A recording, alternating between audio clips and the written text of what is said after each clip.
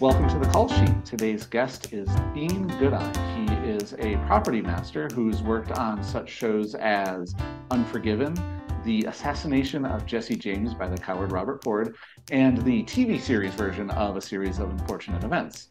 Thank you for joining us, Dean. How are you doing?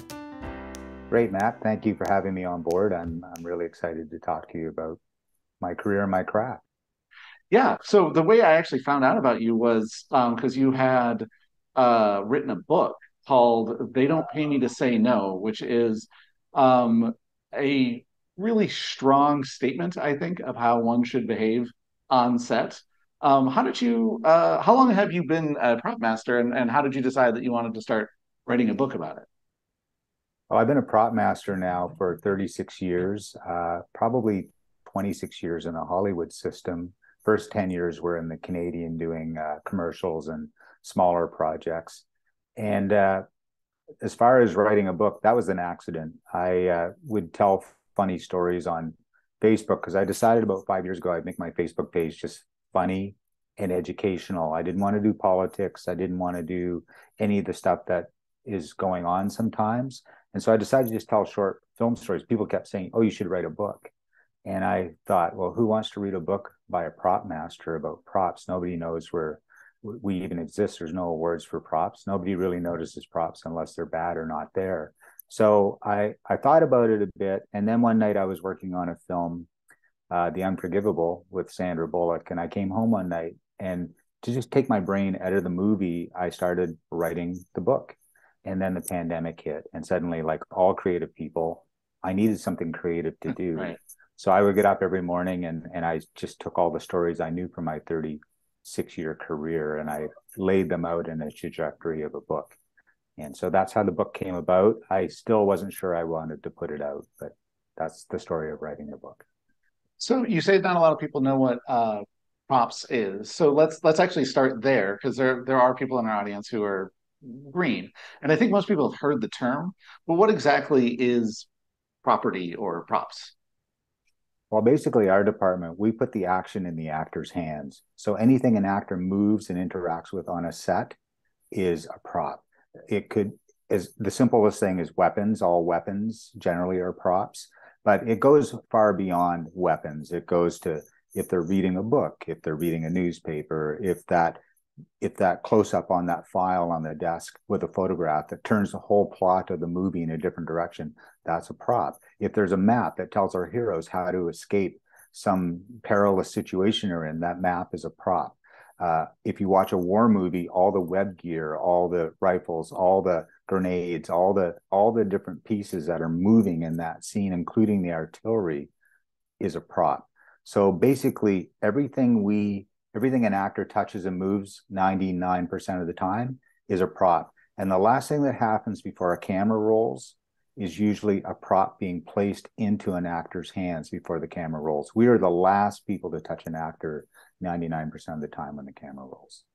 So what's interesting about what you just said there, there's some overlap with other departments as well, right? So like a holster seems like it's something that you would wear, but it also seems like it has to relate to the gun, for example. Is that something you have to negotiate every time with whose job is it to get the holster, or are there things that are No, really obvious like that? no, industry wide, it's pretty much a standard now that, for instance, the web gear on the military, any of the gun leather, if you're doing a Western, any sort of FBI SWAT, all that Kevlar gear, all the external gear, that becomes a prop. But what we do is we sit down with costumes, we sit with the director, and we make sure that our tones are hitting their tones. So we don't want to sort of show up with something that's going to pop off the costume. So we make sure that everything ties into the look of the show. So we sit with the costume designer a lot and we talk about what her color tones are, his color tones are. And then we make sure that we're in the same tonality as we're doing it. So that's how that works. With set deck, because we go onto a set and the set is decorated. The set is our function. Let's just say it's a restaurant. You walk into this beautiful restaurant that the art department have designed and created if it's on a stage, and the set decoration department have created this wonderful world. Well, we're the people that bring it to life. We're the food, we're the dishware, we're the servers, all the movement that's happening through that restaurant with people and what they're doing, drinks, all of that. That's my department. So that's how you sort of break through. And so what we do with set deck is the same thing. I'll sit with the set decorator and we'll talk about what we're bringing to the table, right down to our napkins. Do our napkins work with the tablecloths? What the plate chargers are with the plates? It's really that nuanced. So there's all of these things have already been determined. There's never a point where it's like we don't know. You have to negotiate with on this episode whether it's which department has to grab it. You guys have unions have already settled all of those questions. It's not so much a union thing. I think that it's just been a standard in the industry forever. And there are gray areas. Sometimes, we'll do eyeglasses and wedding rings and watches and whatnot. But the costume department will want to do fine jewelry or chains or anything that sort of augments that character. So we talk it through so that there's no cracks, nothing falls through the cracks. But nobody says that's not me or that's you. We just have a standard that we adhere to. We have to talk about it though, because some people do things slightly differently. So we just want to make sure that we're all covered. Nobody wants to get to set and look at the other person and go, I thought you were doing that. No, you said you started out mainly doing Canadian productions, and then now you do Hollywood productions that sort of come up to Canada. And also, before we started recording, you mentioned that your production designer on your latest project was from New Zealand. So you've worked with people from all over the world. Are there different practices pending on, where they are in the world, or is IATSE really international in that way? IATSE's international. In Canada, we sometimes will end up in the British system. The British system, for the most part, the prop master, sometimes they try to think that we work under the set decorating department, which doesn't happen when they land here. We are our own department. We do run our own thing. But pretty much it when they land in Canada, our system in Western Canada where I work is the Hollywood system. It's how we learned. When I said I worked in mostly Canadian production in the first 10 years, I probably didn't phrase that right. I worked as an assistant on a number of American productions, mentoring under American prop masters, because movies would come to Canada and I would be one of the local guys hired to work with some of the great prop masters like Eddie Iona on Unforgiven or a gentleman named Ray Mercer on a John Frankenheimer film. So basically all the Vancouver side and the Western Canada side work the Hollywood system. This is a system we all know. Oh, okay. Yeah, the for people who don't know, LA and Vancouver are in the same time zone, and so it's very convenient for the studios and stuff like that. Yeah, and Um, us too. Yeah. Actually, I have a question a little bit more about like the hierarchy and stuff because from my perspective, I spent most of my time in the production office, and we always sort of regarded the art department as a whole. So like there was set decorator and there's production designer and art director and props and even locations were often like in the same general like area.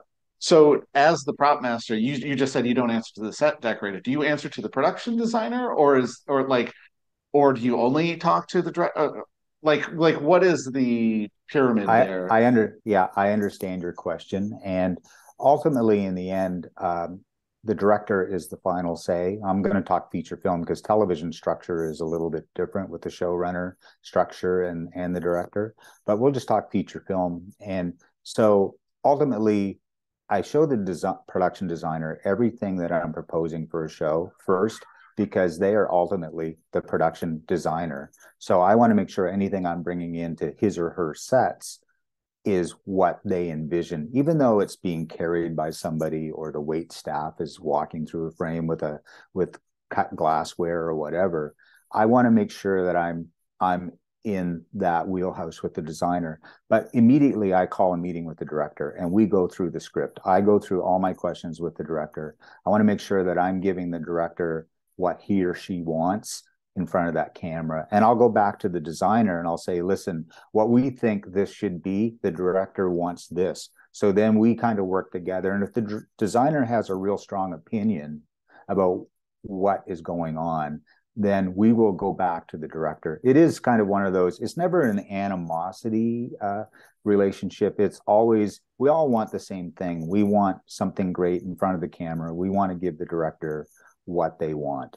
So I technically am hired by the designer, but once the film starts filming, I spend pretty much all my time with the director. I go to the director with so many questions. I'm sure they get tired of seeing me.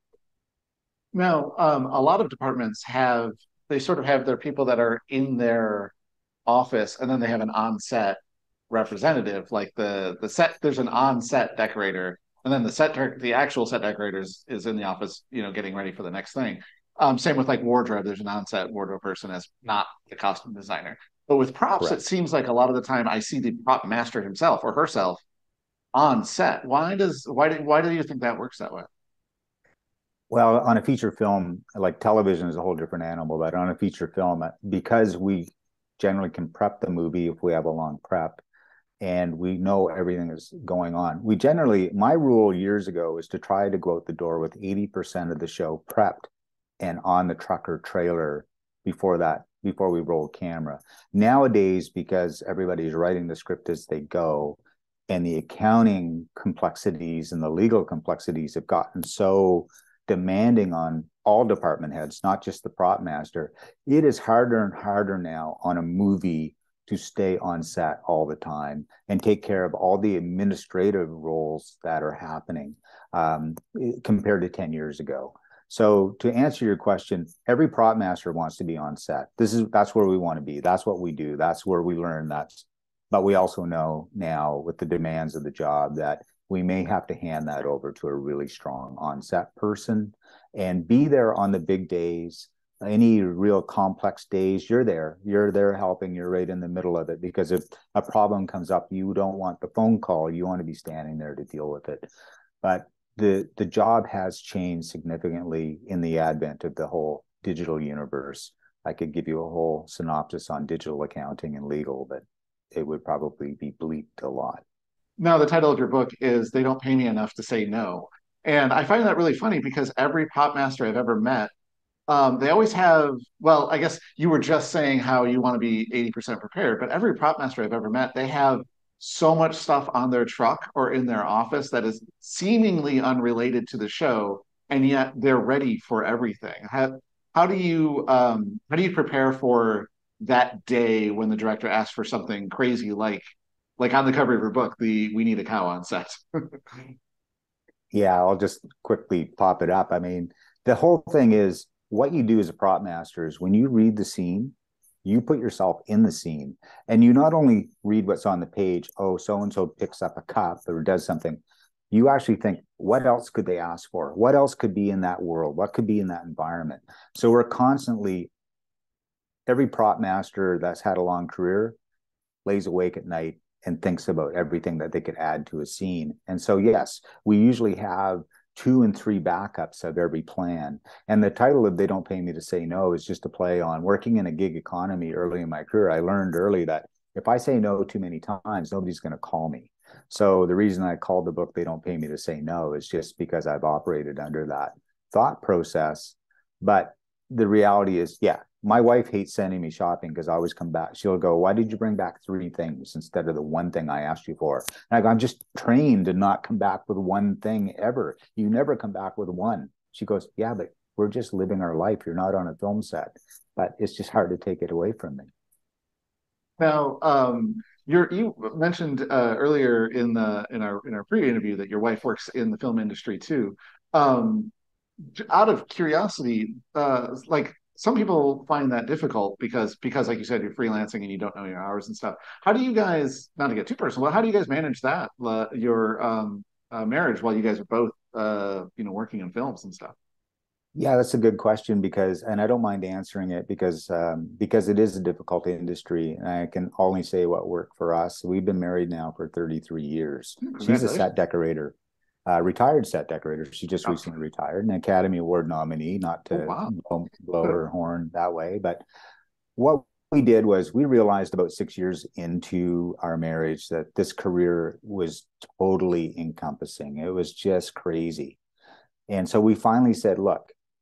if we're going to survive this, we have to set a rule. So we had a key in the door rule when we came home, whether if we were on the same hours, which was rarely, but you had 15 minutes to talk about film. That's it. After that, we have to be just Janice and Dean, normal human beings with everyday problems like everybody else.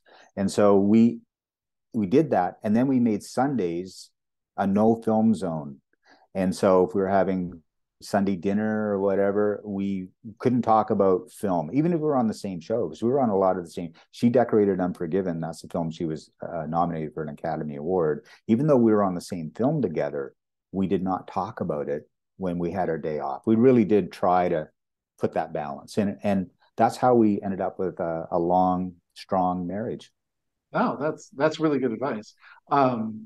Also, deserved an Oscar nomination for Unforgiven. That is an amazing movie, including the production and set decoration on that. Yeah. So actually, speaking of that movie, and you have, if anyone wants to look at your IMDb page, it's as long as my arm, and you've worked on a bunch of movies and TV shows.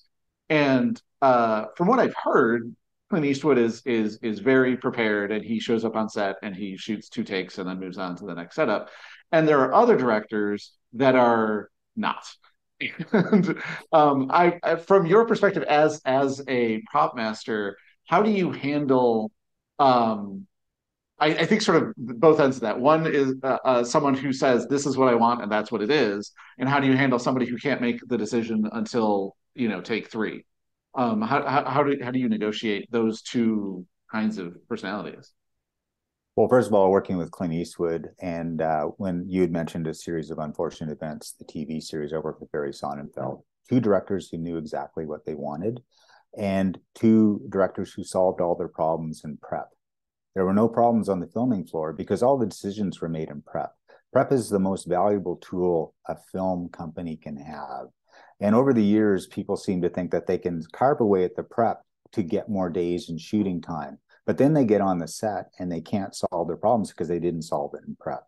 And so the key to a successful show, like Unforgiven, or The Assassination of Jesse James, which is a cult film, or Open Range, which I did with Kevin Costner, they're all produced by a gentleman named David Valdez. And David just finished doing Dune 2 and Avatar 2. And he's just a wonderful producer who believes in prep. And that's the whole key to a movie, is you have to prep the movie, which takes me to part B of your question, which is dealing with directors who can't make a decision. Well, one thing of being a laid back personality that I am, the one thing I will do is I will force them into decisions long before the camera needs a decision. The worst place to make a decision is when the camera is pointing at something, because every minute you stand there, the money is just siphoning out the door. So you have to have that answer at least 24 hours before. I mean, I had a thing this morning where I'm trying to get a decision about a prop that plays tomorrow. And I was there. I'm always there 24 hours before something has to see it, because I don't want to show up on the day. I don't like surprises. I don't like surprising people. So with novice directors and directors who can't make a decision, I get the decision made because you have to. Say, because I get different answers from this depending on who I talk to. What would you say is an appropriate amount of prep? I guess like as a proportion to the shoot. If it's a 20-day shoot, how many days of prep would you want? And if it's a 40-day shoot, how many days of prep would you want? Like, what do you think is a reasonable amount of prep? That's a tricky one because all shows have different. If you have a heavy manufacturing show, I'll use a series of unfortunate events where we created a world. I had 11 weeks prep. I mean, we shot for a year, but I had 11 weeks prep, and even then, we barely made it. I've been on other shows where I've had 8 and 9 weeks prep, but nobody would settle on the script. So suddenly you're down to the last 2 weeks before decisions are being made. Sometimes people use a long prep as an excuse to not make any decisions. And I find that extremely frustrating. In props, ideally on a feature film, I like to have 8 weeks prep. I'll just say it. If I get anything beyond 8 weeks prep, that's a bonus. But my average on feature films is 8 weeks prep. And on streaming television, like season 1 or a series of unfortunate events where you're building worlds, then I'm up to 11 weeks. The show I'm currently on the last 2 weeks of a Disney Plus streaming show that I can't say what it is, I had 11 weeks prep. What's that like? What's the difference for you between film and television? Because you mentioned that like sort of the length of prep, but because TV has multiple episodes, you sort of have you're prepping one episode while you're shooting the current episode. How does that affect the way you do your job? Well, I'm fortunate. I mean, I have great respect for the people who do network television. That's an amazing group.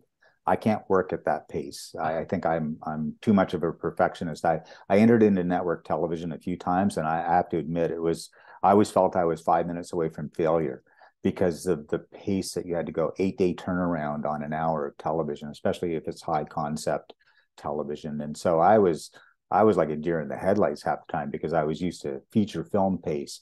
And what happened is when streaming came online, Netflix, suddenly you were still working at a pace, but that 8 day episode suddenly became a 17 or 18 day episode or a 20 day episode. And so you had a little bit more breathing room. And so, as far as what happens in television is I will have two strong first assistants and I rotate them so that one is always in the meetings with me. They're with the director in prep. They understand what's going on so that they can take the props to set. They have the information. They still have me backing them up. But then suddenly I'm with my other on-set prop master in all the meetings for the next episode. So I'm always juggling between two people rotating the show. Whereas on a feature film, it's me, my key on sets, and we don't rotate anybody. So that's kind of the difference as I rotate crew. So those shows that you mentioned, like a series of unfortunate events, where you're creating an entire world. I've never worked on a weird fantasy show like that, so I've only like seen the marketing materials where there's designers who are where they do sort of fantasy sketches, and then the next thing they show you the actual like finished product. But you're the person who actually like has to build that prop that doesn't exist. So what is your relationship with the like concept designers and stuff? And then It's how do you get something actually built that doesn't exist? Yeah, well, I'll use a series of unfortunate events because Bo Welch was the production designer on that show. The wonderful Bo Welch, just an incredible mind. And so the spyglass was a key prop of a series of unfortunate events, amongst 100,000 other things. And so what I had to do is I had a piece of concept art that Bo had already designed this with Barry Sonnenfeld. So I got it, but had no measurements or anything. So I had to go into a meeting. I had like a paper towel roll, a couple toilet paper rolls taped together. And I held it up and said, look, I know I'm not inspiring any confidence right now, but I just want to know the size. Is this a good size? And they all laughed. I'm sure they were worried because it was the first prop I was building for them. And then what happens is I contact a wonderful group of builders in Vancouver. I have multiple shops, and these guys are amazing. And so I called them and sent them over the image, and then we ended up CNCing it. It had 82 moving parts. It had its own alphabet, and it just worked so perfectly. I remember when I handed it to Barry and Bo, they both said it's a piece of jewelry. It was the most coveted prop on the set. So basically, what I do with the concept artist is if I have to create the prop, like the spyglass, for instance, was already drawn, but suddenly if we have to do, we had this whole wacky optometrist chair for Catherine O'Hara's character, and we had to get concept art of what it was. And when it came time to build it, nobody was available to build it because they were building this big mill, all the fabricators. And I'm standing there. I said, okay, I have to call a meeting. I said, well, everything has to hang off a 6 foot steel ring. So I had a big 6 foot steel ring. I had the concept art, and I called everybody and said, okay, how are we going to build this? And 3 weeks later, it looked exactly like the illustration on the set. It's amazing. So actually, you mentioned a couple of actors too. You said you're one of the last people to deal with the actor before they start rolling. Do you ever have to deal with getting approvals from the actors if it is something that's very personal to the character? And do you ever run into a situation where, like on the day, hey, we've already made this decision. This is what the prop is, and the actor decides that they don't like it. How do you handle, that kind of Well, inputs? again, it goes back to, yeah, that's good. I mean, it goes back to what I said earlier. Prop masters are allowed access to the actors in prep. Oh, okay. So basically, as soon as the actors are signed, I'm on the phone with them. I'll give you an example on the assassination of Jesse James. Brad Pitt's revolvers. We knew through historical research what the serial numbers were on Jesse James revolvers when they were found. We knew what the Wow. engravings were inside the rings that Jesse James was wearing. We knew what the engraving was on the pocket watch. None of these were ever in the script. They were never referenced in the movie. But for Brad, his revolvers had the actual serial numbers of Oh, Jesse geez. James revolvers. He had the engravings in the rings, and he had the foreign engraving on the watch from somebody that he got off a train robbery. So we made all those things for him. So yes, we're always talking to them in prep. I do have a quick funny story about actors and Please, please. the late Christopher. Yeah, so the late Christopher Plummer. Uh, I was doing a little movie, a little Canadian movie, and the assistant director came into my office and said, "Mr. Plummer would like you to call him about his props." And so I'm like, okay, well, I think about my questions, and I've got the number, and I dialed the number. He's in, I think he was in Connecticut at the time, and he answers I think his wife or somebody answered the phone, very nice, and said, "Hello, my name is Dean Goodine. I'm the prop master on this movie." And Mr. Plummer had asked me to call. She's, "Oh, I'll get him for you." He got on the phone. He was so angry. He's like, "How did you get this number? Why are you calling me?" And I'm like backtracking, going, "I was told you wanted me to call you." And he goes, "I didn't sign my deal yet. I don't know why you would have had this number and why you would have called me." So I got the phone, I went down the hall, and I sort of told, I don't yell at people. I just look at Right. them and say, "What were you doing?" And so 6 months later, I'm on a movie, Kevin Costner, Open Range. AD walks in the office, goes, "Robert Duvall wants you to call him at home about his props." Well, I immediately broke out into a cold sweat. It was like, "Are you sure about that? Who told you that?" And I went down the hall and I interrogated everybody in the office with this like phone number in Virginia. Yeah, who got this? Who talked to these people? Like, is this for real? And I finally went up to a PA. I think it was her first job at a film school. And I said, "Do you know anything about Robert Duvall wanting me to call?" And she goes, "Who's Robert Duvall?" And so finally I realized, okay, it is legit. And so I swear I stared at that number for about half an hour before I got the courage to call him, because I'm talking to, Lieutenant or Colonel Kilgore from Apocalypse Now, and Boo from To Kill a Mockingbird. Like, Robert's career was going through my mind. Right, right. And for the thing is, as a prop master, you have to turn your brain off to being a fan. I love movies and I love watching great actors. But when I talk to them, I have to talk to them like, I'm the prop master. I'm here to help you. So when I got Robert on the phone, there was a specific revolver in the script that was going to be a pain in the ass. And so I convinced Kevin to let me change it to something else. And Kevin said, "Well, if Robert agrees, then yeah, we'll change it." So I get Robert on the phone. I have to talk him out of a prop in the script. First thing, I go, "Robert, that revolver, I think it's going to be a pain in the shootout. Can we switch to this one?" Robert goes, "Sure, that's fine." And then, because I'd worked with Henry Bumstead on Unforgiven, and Henry had designed To Kill a Mockingbird, for which he won an Oscar, we launched into the Robert Duvall career chat. Like, I was allowed to be a fan with him. And then he was a fan of Western. So we talked for over an hour. So when he came to set, it was like we were old friends already. Oh, that's awesome. So you have worked on a bunch of westerns, and several of them are very much classics. It makes me wonder when you were talking about the restaurants and stuff, but also about like the weapons and things. Sometimes those jobs have their own. I guess my question is, are they sort of like a different department or a department under you? There would be weapons masters on some shows, and on a smaller show, you might just have the prop guy who gets the guns. And same with like food. There are circumstances where you have a food decorator, and that's their job is if it's important to the plot. But sometimes, I guess you just order food. So, do those people answer to you? Do they answer the production designer? Are you the one who hires them, or how does all of that work? Sometimes, I guess. I hire all of them Oh as a prop wow. master. If I all armors who come on a set, they are hired by the prop master. I think ultimately on some big war movies like Private Ryan and whatnot, I think there's a higher power involved in that. But generally, the movies I've done, I've always hired the armor. I've always hired the food stylists, and they all fall under my direction and my leadership, lack of a better term. So yes, they're all working with me. Nobody works for me. They're all working with me. Yeah. Do you ever have to deal with that where the food looks really good and you have to keep the crew away from it? Not It's so just not the much. You know, craft there's a table. great no, there's a great respect for what we do, and so I don't have to really chase them away. Generally, at the end of the day, though, when there's lots of food left over, we if it been kept away from the set and just in refrigerators, or I'll make sure that that crew gets to take it home. That's kind of my thing if I have a really good food stylist in.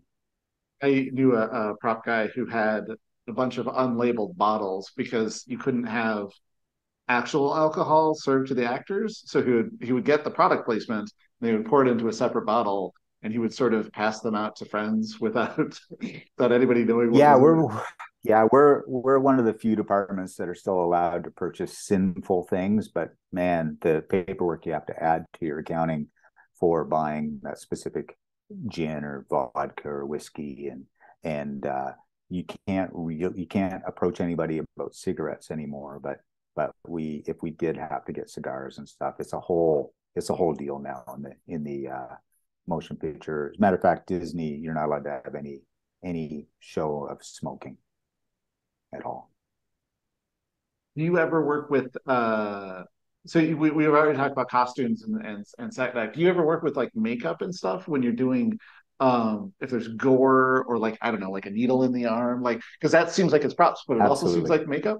How did Yeah, no, yeah, go ahead.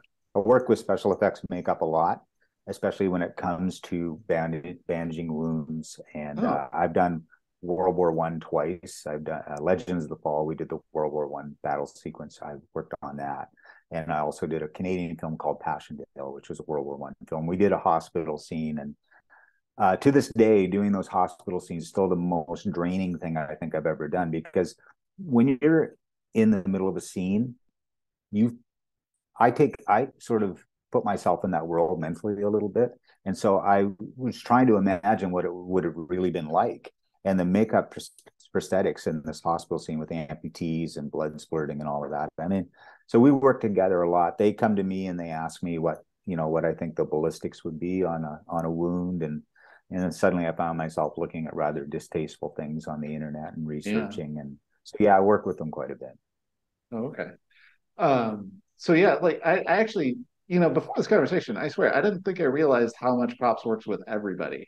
Is there any department that you don't talk to? Like I guess editing? Like No, I talk to editing oh because at really? the end they'll say to me, "How many shots Oh, is that?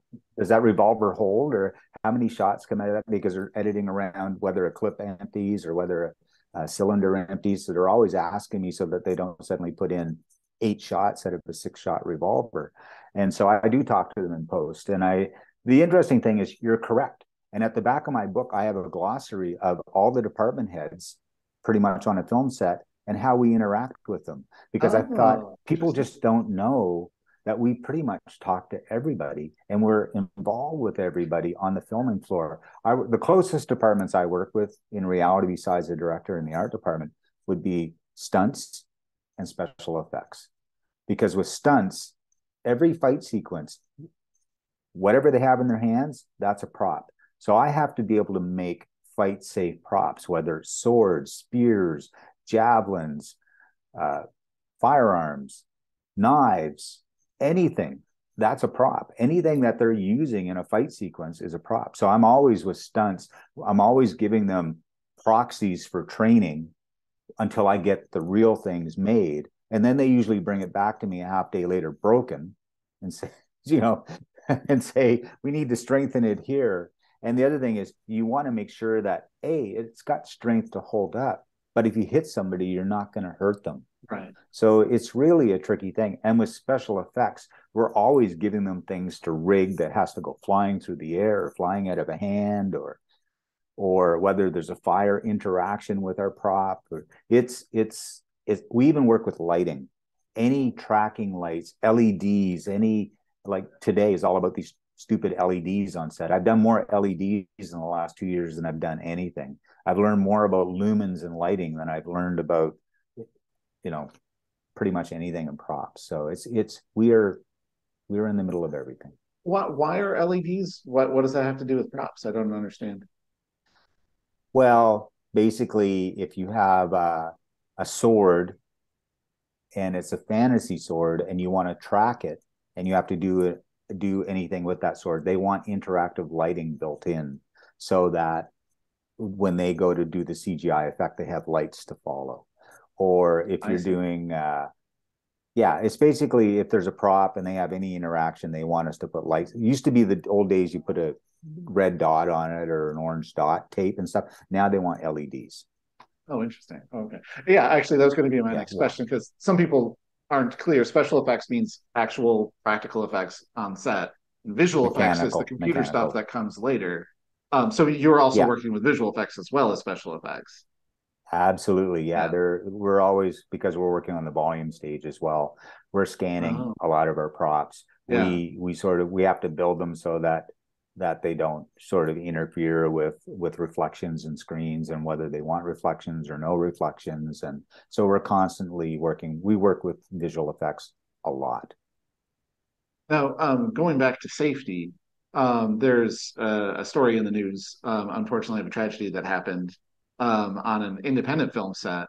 They did have an armorer, but they were not doing their job properly, and someone was injured and someone was killed.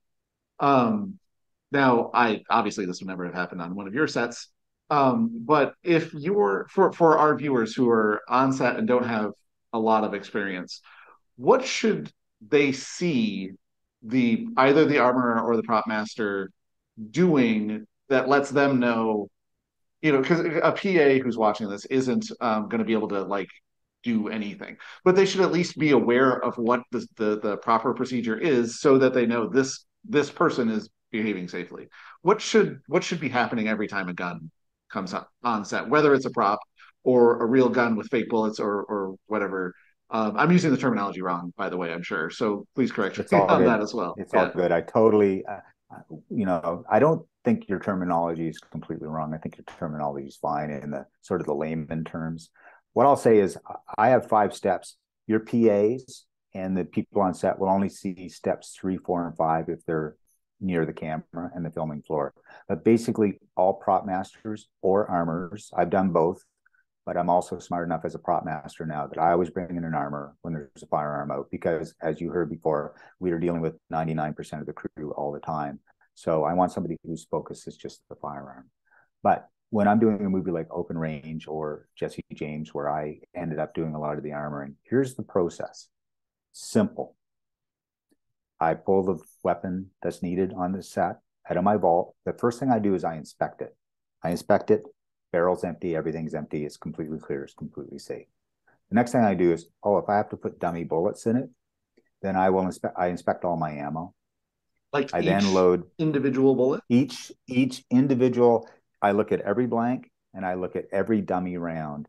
And there's So what is the three difference between that, ways. between a dummy and a Okay. blank? Because I honestly don't know. Yeah, so basically a dummy bullet looks like a real bullet, but there are 3 ways to make it safe.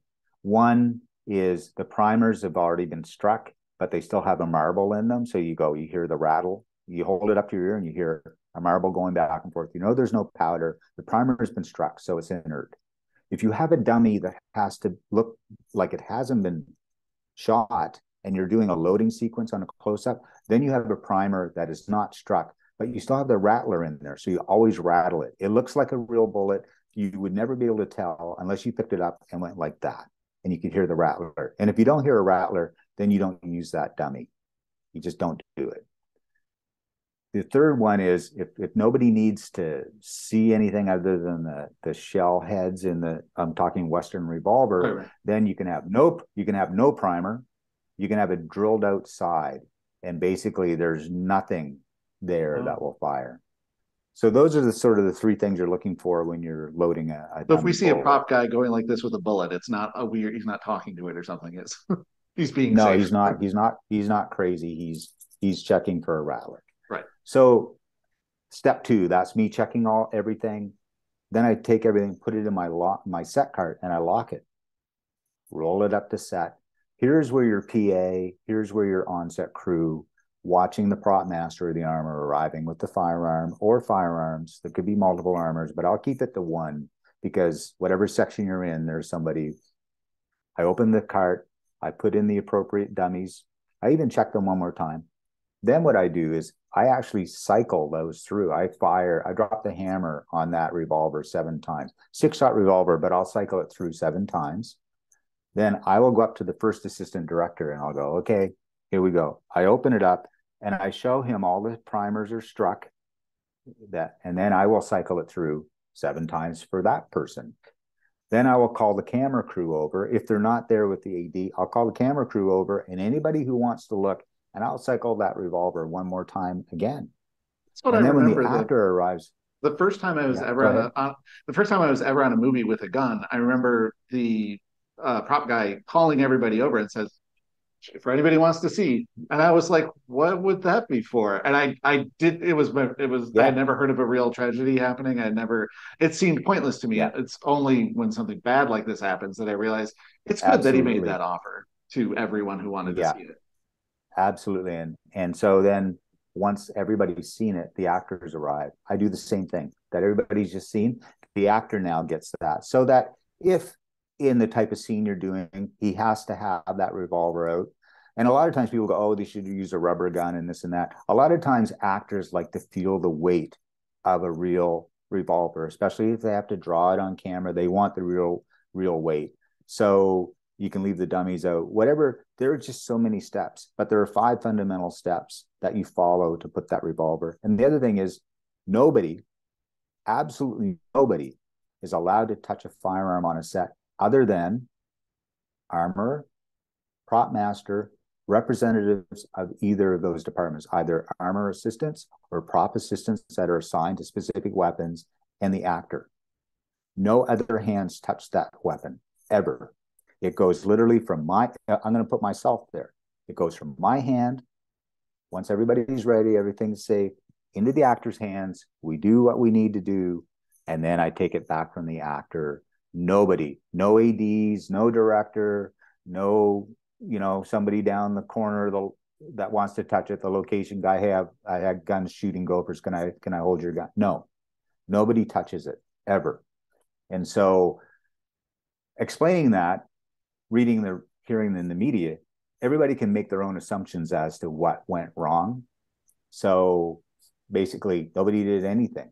That's what went wrong, and the wrong person handed the firearm in. It sounds like every single step was skipped or done incorrectly. And I wasn't there, and I don't want to say anything, but charges have been filed. And Yeah, I would also say so for any actors who happen to be watching this, it would be, although they don't know what a primer looks like, they shouldn't accept the gun from anybody but the prop master or the armorer, right? Like the for the reasons that you're explaining. correct. I mean, nobody other than those two, and the person that's handing the firearm to an actor will show them everything they need to know that it is safe. And there are no questions that are dumb questions. You can't show a firearm enough to show that it is safe. So what'll happen after day 1 or day 2 on a set is they start getting comfortable with you. But I still don't let that be a reason to not go through the process. I've had a couple actors going, why are you showing me this again? You just showed it to me 5 minutes ago. And I go, it was out of your sight. So you Right. need to know. You just need to know. Trust me, you need to know. And yeah, it's Now, tragic. We have all these steps. Hollywood invented safe firearms on set. In Canada, we have a system that is the Hollywood system that is flawless. It's flawless. I've put over 2 million rounds through my firearms in my career with no hiccups, no worries. I mean, yes, you have the odd misfire when you're loading, but it's so rare. But nobody's ever in the firing line when it happens. right. But it's just sad, really. It's so tragic and unnecessary. Now that's talking about dummy rounds that aren't actually going to be firing, and they just need to look good on camera. Um, but blanks are slightly different because they make a sound and they do make a flash. Um, Do you think blank? So you think rubber guns aren't necessarily a good substitute because the actor needs to feel the weight of a heavy gun or whatever? Do you think in this day and age when it's pretty easy to add a muzzle flash in CGI, do you think blanks are obsolete, or do you think there's still a purpose to those? And then in terms of safety, if you are using them, what's the difference? I think it's always situational. We've been using CGI muzzle flash for the best part of the last decade when we get into situations that we feel aren't safe. I think that when you have world class armors on your set, they can make that call as to I don't think we can make this shot safe, so let's just CGI and move on. The tricky thing is I do a lot of historical things, so a lot of times good replicas of historical firearms are not available. I'll use All Quiet on the Western Front as an example, the Academy Award nominated film that just came out on Netflix not too long ago. I also have done World War I 3 times with those weapons. You can't actually go buy those replica weapons. A lot of times you can do CGI muzzle flash in the trenches, but when I was doing my World War I things, nobody was ever in front of the muzzles, so you could actually fire the blank rounds there. So it's just always, you just need to make sure you hire professionals and we can tell you whether it's safe or not. I know there's a big call to ban firearms and all of this. And I understand, I completely understand. But on the other side of the coin, for 130 years, we've been doing it this way. And yes, one death is too many. And we've had three with Brandon Lee, John Eric Hexam, and now sadly Helena Hutchins. But the reality is, every one of those events, they didn't have the right personnel on set taking care of the firearm. And Well, there's a professional, top world-class industry that is designed to do this safely.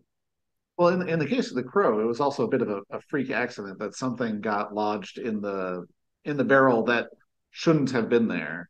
And now my understanding is that it's standard practice to open the barrel and shine a light through it just in case now It for the was last 30 actually years or so. but even before that, that was standard practice. Again, they Oh, sent I the see. armors.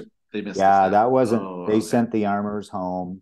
They didn't have proper dummy rounds. So, they went to the local gun shop and somebody dumped the powder out and put the head of the bullet back on for a loading sequence. The primers were still live. And what happens when you have a live primer?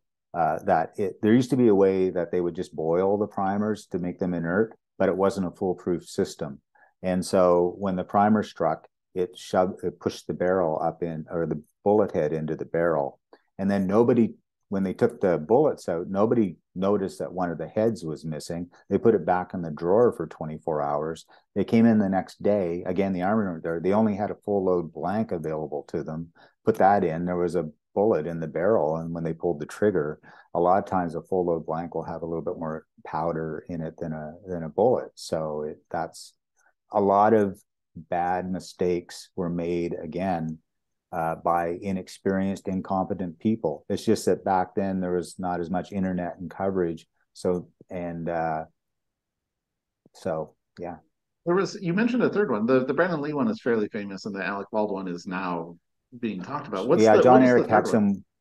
Yeah, John Eric Hexam. I don't know the exact year. It was in the early 80s. He was a star of a TV show, and there was a prop gun on a table that was loaded blanks, and he picked it up jokingly and put it to his head. And the power of a full load blank is it will blow a hole this big through yellow pages about this thick. And so he fractured his skull and was killed with a Oh, blank. and that gun should not have been available to pick up. Should not have been available to pick up with blanks in it at the table. Like, Um, I wasn't there, so I can't speak to right. what the consequences were, but yeah, we don't load blanks into a firearm until just before the camera is going to roll. We stand there with the ADs and everybody, and once we know, then we'll make the weapon hot. We wait for everybody to put on their safety gear. We make sure all the Lexans up to protect the camera crew. Everybody is safe and protected. And when the camera rolls, the actor still doesn't have the firearm in their hand until they say camera roll, and then we'll step in and go, weapon is hot, 4 rounds, full load, whatever. And they call the shot. We do the take. We go in and take the weapon away when they say cut. Nobody takes off their safety gear. Everybody freezes until we make sure the weapon is clear. And then we say, weapon is clear. And everybody can take their earphones off and be safe. That's super helpful for anyone who is never, if you're either new or never been on a show with weapons. This is super helpful to learn what you should be looking out for. And most of the shows that I've ever worked on that had weapons like that, everybody behaved that way. I think the Rust situation is a outlier. It's not the norm. And you've been in the business for such a long time. You know, obviously, that it's not. It's more, which is why I think your book is great, because there's not any tragedies in the book. It's more the fun things that are happening on set. So what for anyone who's not sure about buying the book, so tell us one of your stories from They Don't Pay Me to Say No, that would whet their appetite to go and to the bookstore or the library and pick it up. Well, thank you. I think that, as you said, the book is actually a book of short stories, type of book you can pick up and put down. You don't have to read it linear, even though it follows my career trajectory. And there's a lot of humor because I'm from the East Coast of Canada, which is kind of like the Irish. So we kind of believe in keeping things light. And I wanted to make people laugh. I wanted them to learn, and I wanted them to learn about safety, but I also wanted them to laugh. And you asked me earlier, Matt, about how my marriage survived so long in this industry. Well, I almost ended it one day. I was on a set. It was a wagon train movie. I've been convinced. I got convinced after Legends of the Fall to do this little TV movie. I didn't even ask what the script was. My friend said, "Oh, I need you to come and do this movie. It's really simple. It's just before Christmas." And I thought, "Oh, I'll make a few more weeks of money." And the movie is about the Donner Party. Now, if anybody who's in American history knows the Donner Party, they were a group of settlers who got trapped in the Sierra Nevada mountains in the late 1840s and this huge blizzard, and had to resort to cannibalism. So I thought, well, this isn't the feel-good Christmas movie I signed up for. So anyway, we're on the trail of the wagon train. The director came up to me and he said, "Hey, Dean, can you get a small roast? We've been doing stews and stuff." He said, "Can you get a small roast for tomorrow? We want to kind of show that this is the last solid chunk of meat that they have left before they go into this mountain pass." So this is before cell phones. I'm out in the wilderness, and I go to the AD trailer, and we had a trunk radio called the office. Trunk radio, for anybody who doesn't know, it's a long-range radio. I get somebody on the office, scraggly, and I go, "Can you have Jan have her buyer go buy me 3 to 5 pound roast and throw it in the oven tonight?" Because my wife was on days and I was on split, so it meant I would wrap at 1 a.m.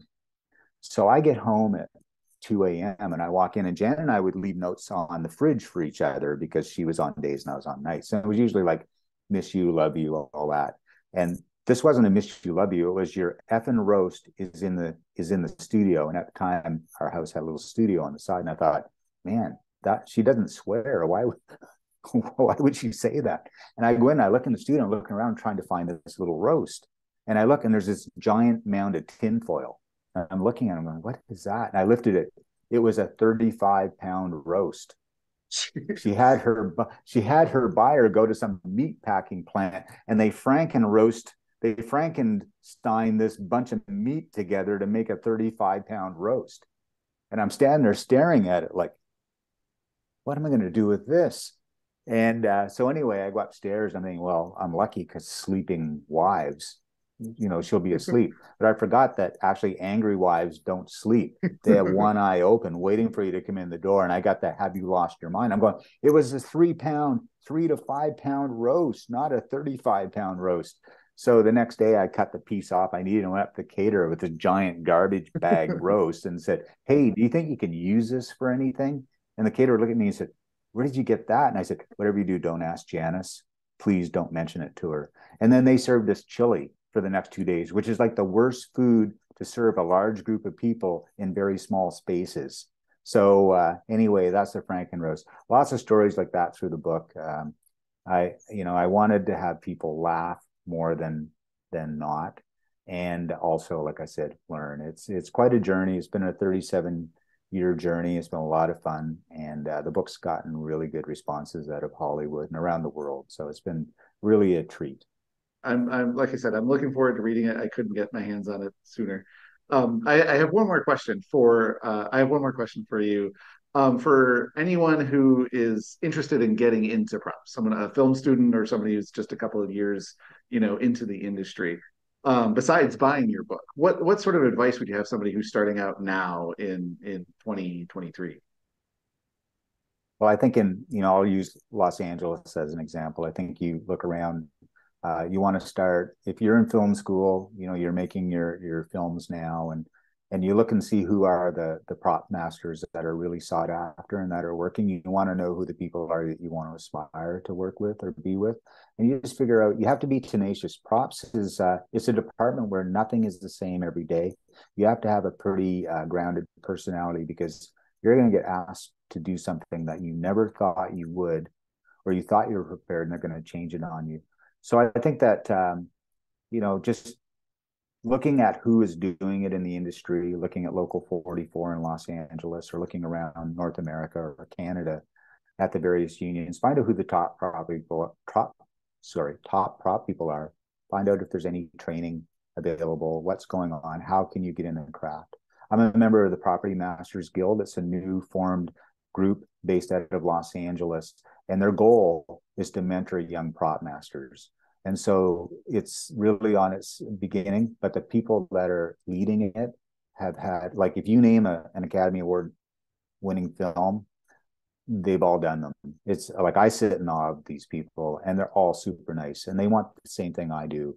They want our department to grow. We want recognition. We want people to understand just how important our craft is. The Rush tragedy has rocked us to our core. It's been, I think all of us are still suffering a bit from it. All of us have replayed every gunshot we've done. So for a young prop person, aspiring prop person, it's a wonderful craft, a wonderful job. If you like challenges, if you like learning, if you like history, this is the place for you. Well, awesome. Thank you very much for coming on our show. And I hope anyone who is concerned about safety can feel better knowing that Russ was an exception to the rule and not the way normal things are. So thank you for helping us out, and thank you for being on the show. Thank you, Matthew. Real joy. Really enjoyed it. Take care.